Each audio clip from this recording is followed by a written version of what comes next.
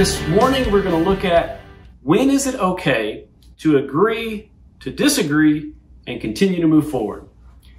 As we mentioned earlier, Charlie and Jan Bauer celebrating 50 years together. I'm sure that there have been times in their marriage where they had a disagreement and they stayed together and they agreed to disagree. I hope Chrissy and I get 50 years together plus, and we have disagreements at times. And there are times where you learn how to agree to disagree.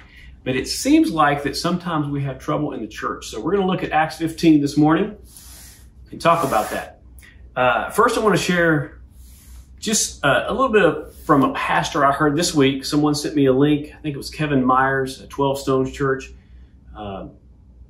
Wasn't really familiar with him, but this in his sermon, he said some things that I want to share with you. And it was a sermon he preached in September of 2020. And he's talking about how there's so many voices trying to tell him how to lead. And then he gives these literal examples that I'm going to share with you. And I can certainly relate to every one of these. One of his examples, he said, someone sent an email. They said, I'm leaving because you didn't open the church fast enough. And he said, how many people do you want to leave the church? And then he got another letter that says, I'm leaving because you opened the church too fast. Got another one that said, I'm leaving if you don't mandate masks. And another one that said, I'm leaving because you are mandating masks. The list goes on and on. He has several more relatable illustrations, political and racial illustrations, where just the tensions of 2020, everyone had an opinion. And then he said, in the past 6 months, I've experienced more hostility than any other time in my 32 years of ministry. And I can relate. It is a very opinionated and tension-heavy environment that has bled into all areas of society. He said this, the world takes its cues from the culture, but I take my cues from Christ. And then I love what he said next. He said, I'm not mad, I'm just on mission. And then he appealed not to send him letters of what other pastors are doing, and I can resonate with that as well. And I bet many of you can resonate with whatever job you're in, from getting bombarded with different opinions about how things should happen. And then there's times that you're just so frustrated about somebody else's point of view. And sometimes you get to the point where, like, I can't work with that person. I can't interact with that person anymore because it's going to be hostile. So how do you get to the point to where you recognize when you can and should work with someone, or when you say, no, I can't, I'm just on such a different page? When can you say, all right, I'm just leaving, I'm out? Or when is it okay to agree to disagree and move forward? That's what we're going to look at this morning in the book of Acts. Acts chapter 15. Acts, we said on the surface level, it's how the Holy Spirit works through the apostles. It's the Acts of the Apostles. It's the work that the followers of Christ did through the power of the Holy Spirit. And many times we see the Acts as they're empowered, as they're doing the miraculous, preaching the gospel, people are being healed. They're overcoming persecution. There are times where people are being stoned in the church. There are people that are just being isolated or ostracized by society. There was a lot of external threats to the church in the book of Acts. But probably the most frustrating part for the church, and I would say for me as a Christian, is when the threats are internal, when the tension is internal, when it comes from within, when other arguments among the people within the church and disagreements. And so in Acts 15, you're going to see Paul and Barnabas. They had just returned from their first missionary journey. God had done miraculous things to reach the Gentiles. They come back to an argument, if you will, or a meeting at Jerusalem to determine how they should move forward. They come to the conclusion that they compromise in a sense to figure out the best way to not offend or create a stumbling block to the Jewish believers, as well as to be effective at communicating to the Gentile believers it is by God's grace alone. And they establish the direction they want to take, and they're getting ready to set off for the second missionary journey. And this happens in Acts 15, starting at verse 36. And after some days, Paul said to Barnabas, "Let us return and visit the brothers in every city where we proclaim the word of the Lord and see how they are." Now Barnabas wanted to take with them John, called Mark. But Paul thought it was best not to take with them the one who had withdrawn from them in Pamphylia and not gone with them to the work. And there arose a sharp disagreement, so that they separated from each other. Barnabas took Mark with him and sailed away to Cyprus, but Paul chose Silas and departed, having been commended by the brothers to the grace of the Lord. And he went through Syria and Cilicia, strengthening the churches. So what has happened here is you've got Paul and Barnabas that are getting ready to go do a second missionary journey together, and Barnabas is like, hey, he's got his cousin here, Mark, that he wants to take with him on the journey. And Paul's like, hold up, time out. There is no way we're going to take Mark on this journey. And Barnabas is like, if we don't take Mark, I'm not going. And Paul was like, fine, you all go do your thing. I'll take Silas. So Paul and Silas go one direction to do the mission, and Barnabas and Mark go a different direction to do the mission. And just want to point out that this wasn't just a small disagreement. The Greek word perusimus, it means that it was an incitement, this irritation. There was an emotional anger behind this decision. That they were literally, this sharp dissension between them was literally filled with emotion, anger, and this animosity towards one another. And think about it, these were two godly men that could not come to terms with whether or not Mark should go or stay. And they were such strong disagreement that they chose to not go on the mission together, but rather to separate. Now, thankfully, and I think one of the main things for us to learn is that they both stayed on mission. Actually, twice the work was done as a result of it. But the questions that I want us to ponder today, think about, is first is, who are these men? We're going to unpack that.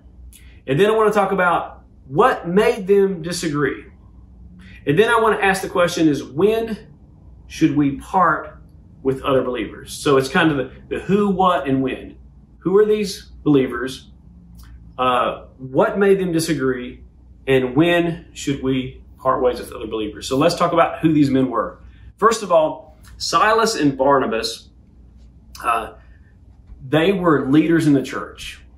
These were men who were respected. Elders, remember Barnabas sold land to plant their first church. These were pillars of the first established church in Christianity. They were respected. Barnabas, when they were looking for direction, went all the way to Tarsus to get Paul, just to bring him back, and then went on a missionary journey with him. These guys were very respected men. And Paul, let's talk about him. Who is Paul? Paul was this man. He wrote most of the books in the Bible, in the New Testament. So when you think about Paul, there's probably no one single person other than Jesus who's contributed more to the evangelism of the known world than Paul. I mean, he wrote most of the New Testament. He does these missionary journeys. He's an educated man. He was a Pharisee before his conversion. And then his conversion, there's no other conversion in history that has probably caused more skeptics to become Christians than Paul's conversion story.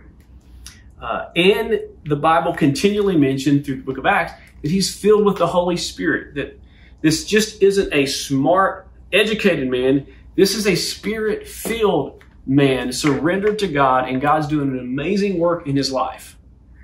So you've got these two pillars of the church, elders, and then you've got Paul, who is this godly, Spirit-filled man, and then you got Mark. Mark must be the weakest link, right? Well, let's talk about who Mark is for a minute. Mark, he traveled with Paul. He bailed on the first missionary journey. He left partway through it. And he's now going to do another missionary journey with Barnabas. The interesting thing about Mark is I don't believe, when I think about this for a minute, I don't know of any other person in history that rubbed shoulders with more godly men than Mark. He hung out with Paul and Barnabas. He hung out with Silas. He hung out with Jesus and the 12 disciples. The first gospel written, Matthew, Mark, Luke, and John, Mark's gospel, that's right, it was written by this Mark that we're talking about, the person who wrote the first gospel.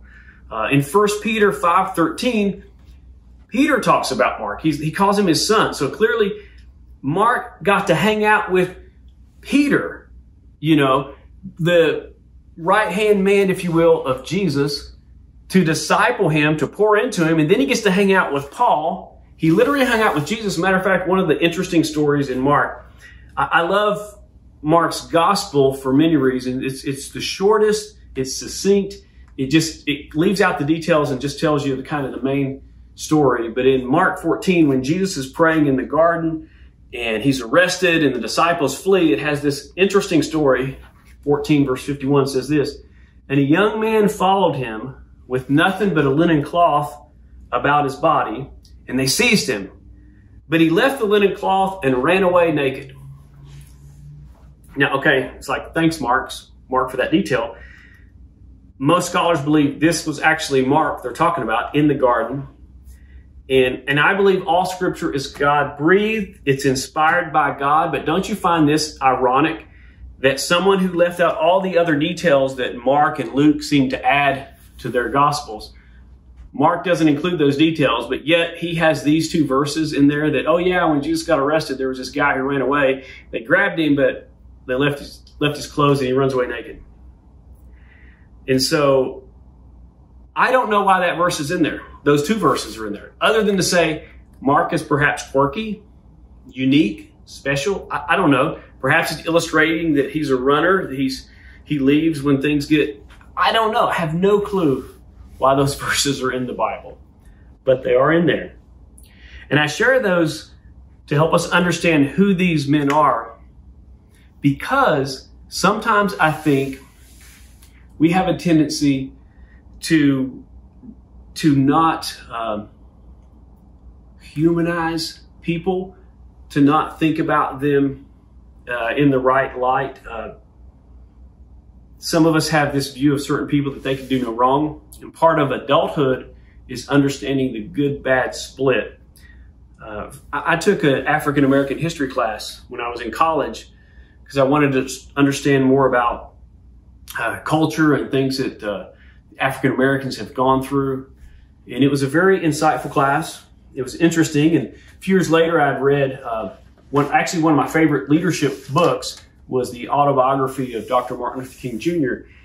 And I was so impressed at the man's character, his integrity, the man's passion and conviction. The work that he did for the civil rights movement was amazing. And I considered him one of my heroes. I really was. I remember writing a bunch of stuff on Facebook years ago in like 2006 or something like that about how this book had influenced my life and how he was such a great man. And after finishing the book, I started doing a little more research, and I learned that some of the colleagues of his that followed around had all these stories about how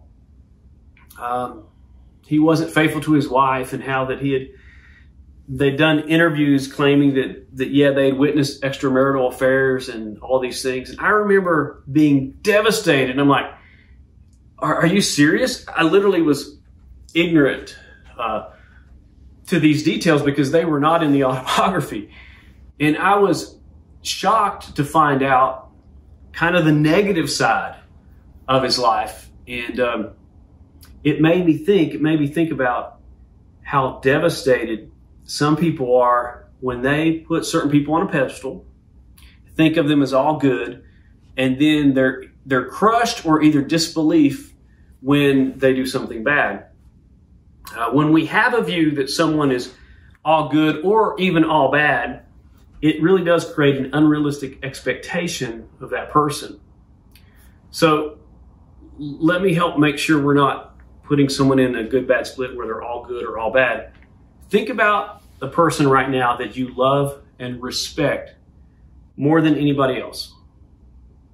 Got that person in your mind? the truth is that person, whoever he or she may be, they are fallible. They're imperfect. They have struggles. They have sin. Now do this. Think about the evilest person you can think of that's alive today. That person is created in God's image and has the ability to exhibit certain attributes of God, and because of that alone is entitled to a certain degree of respect.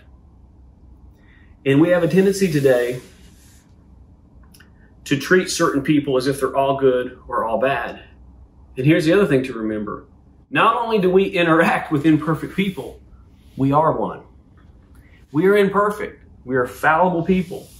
Therefore, we will always have disagreements, and we need to learn how to deal with those. So, these are great men of God, and they're having disagreements so sharp, such tension, that they cannot come to a conclusion, and they literally go their own separate ways. So, what are the disagreements here? So, most commentaries or sermons that I've listened to suggest that Mark probably did something negative, that there was more behind the scenes than you would expect. I've typically heard things like Mark didn't count the cost. When he got on there, he got homesick. He's like, I can't do this. I thought I could. I got homesick.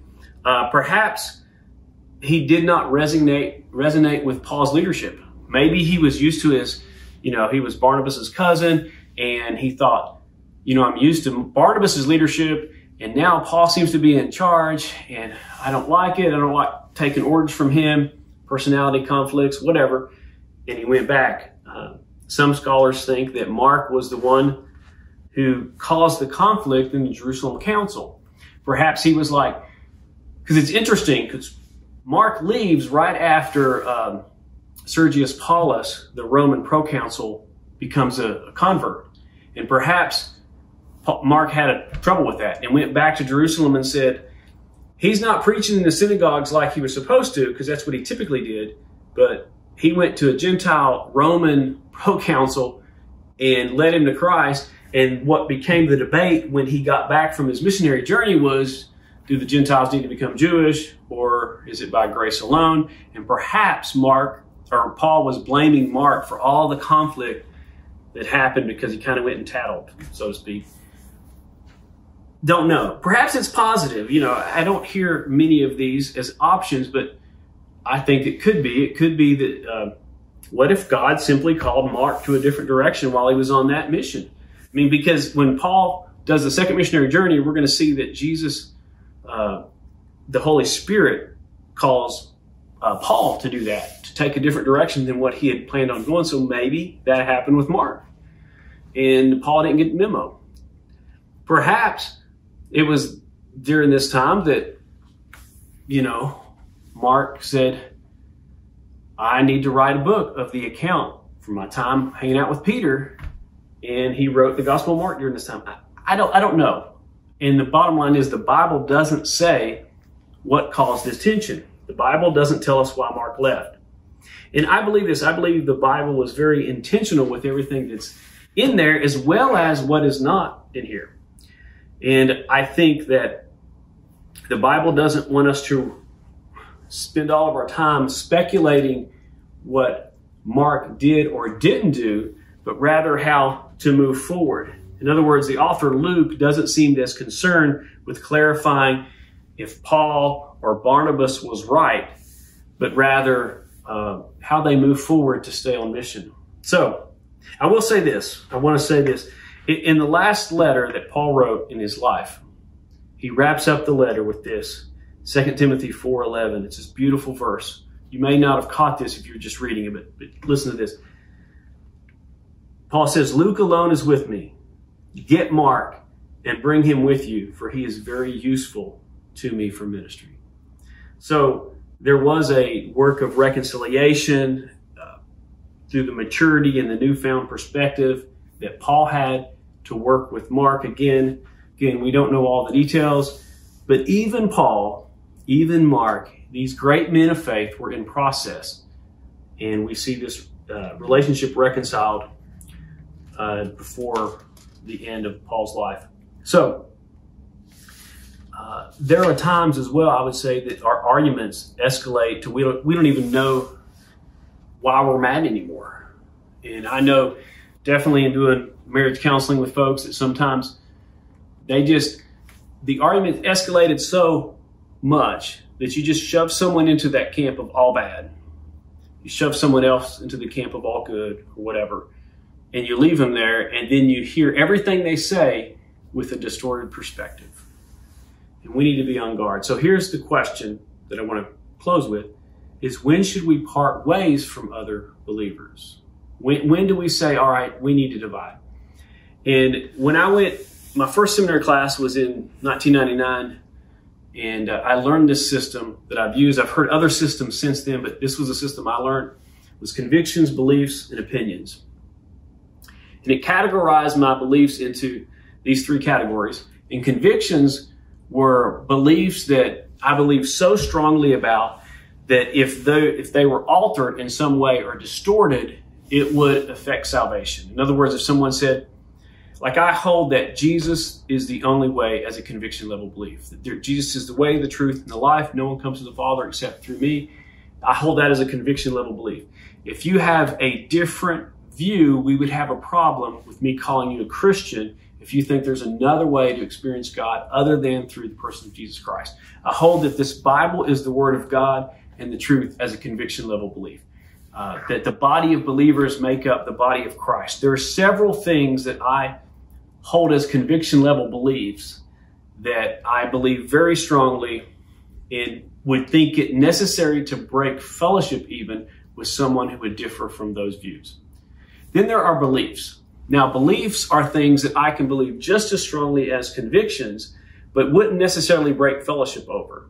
They were things like, there's different views on speaking in tongues or forms of baptism or premillennial versus amillennial and eschatology. And I have my views on these issues. But if you have a different view, I could still say, well, you're my brother or sister in Christ. I wouldn't break fellowship. And then there are opinions. And opinions are just that. It's we should be in person right now. No, we should stay online. We should wear masks. We shouldn't wear masks. You should dress up. You should dress down. There are opinions. And I think that oftentimes, in my experience anyway with Christians, that we fight over opinions more than we do spending our time and energy developing convictions and establishing our beliefs. And I think that we need to kind of switch that a little bit. I've also heard a few years ago another system that goes over top of that, convictions, beliefs, and opinions. And I don't remember where I heard this from. It was so long ago that I wrote it down, and I'd give credit to whoever it was, but I don't remember who first said it. I don't remember if it was a teacher or a book or what, but I didn't come up with this system, but it was this. Identify what you would die for, divide for, debate for, and decide for. And the first two deal with orthodoxy, what your beliefs are, and the second two are orthopraxy, what you do with that. So identifying what you would die for. And I think as a church, we need to identify the things that we should die for. Matter of fact, I think we're in the last days, and I think that we better be prepared to be willing to die for our faith, to be martyred for our faith. When I was a teenager, I think I was 18, I learned these 4 things about depression and anxiety, that people that are dealing with depression and anxiety need a self to live with. In other words, they need to be able to look in the mirror and like what they see. They need a self to live with. They need a faith to live by. They need a goal to live for. And then they need something worth dying for. Something that they're so passionate about. Like a single mom can go through extraordinary difficult things, but they're willing to die for their kid. So that will motivate them to rise above even anxiety and depression to move forward. So this importance of having convictions that are worth dying for are very important. And I would say this, if you have checklist Christianity, in other words, if your faith isn't a relationship, but is a list of checklists, then I doubt you have a growing relationship with God. Making God a priority in every area of your life is what will cause you to have a growing relationship with God. Making a checklist a part of your Christian experience will probably turn you into a legalistic Pharisee. But we need to develop growing relationship with God, having something in our convictions worth dying for. Another thing is within the belief system, I think there's two categories: what you would divide for, what you would debate for. Divide for, I think that you need to figure these out. Clearly, there's a situation between Mark and Paul in this passage that they were willing to divide for. Perhaps Paul later realized he was the one that was wrong, and that's why he's given Mark another chance. I don't know. I do know that if we don't have our convictions decided, if we don't know where we're willing to draw the line in our own life, that we'll cross the line of our convictions. Remember when I was a teenager, looking at Daniel 1:8, and Daniel purposed in his heart not to eat the portion of the king's meat. In other words, he didn't compromise this diet as it relates to, it was related to idolatry, and he wanted to serve God, and so he drew this line that I'm not going to do this thing.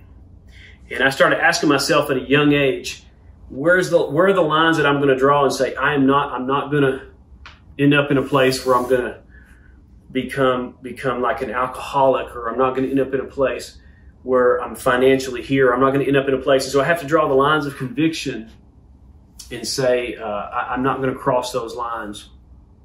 But we have to decide what we would divide for. And I'll say this: God help us if in the 21st century, Christians let masks, politics, or personal preferences draw the lines for us. The next area is the things that we debate for. I have a premillennial view of eschatology, return of Christ. I have friends that have amillennial views. And we can debate back and forth, and at the end of the day, we can disagree, but I would not break fellowship with those believers. But we can debate some of those issues. And I'm someone, I don't want to just discuss an issue that's head knowledge. I think we can get caught up into head knowledge stuff, but we also need to focus on application. What does knowledge produce in our life? Because sometimes knowledge can just produce pride if we don't have humility and application tethered to it. But what do we debate for, and what do we decide for? And I'll say this, and this is the key as I wrap up.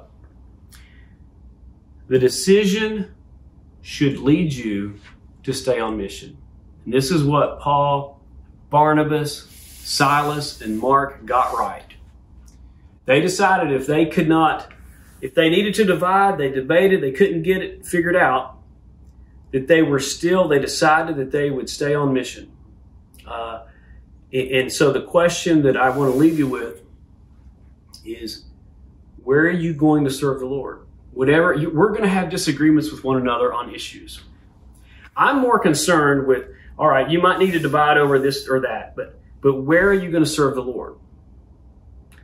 Do the decisions you make show that you love God and love others well? Because that's what we are called to do. And I pray and trust that during this season that we will do that. We pray. Heavenly Father, I thank you for who you are. God, we confess that we are fallible. As Romans says, let God be true and every man a liar. That we get things mixed up at times. The reason you came to this earth is because we are fallible, messed up people in need of a Savior. So we recognize that you are the way, you are the truth, you are the life. We place our faith in you, and we pray that you would give us wisdom and how to know when to agree to disagree and move forward together, and not be a part of creating division, especially in your body, but being unified so that mission gets accomplished. Pray these things in Jesus' holy name.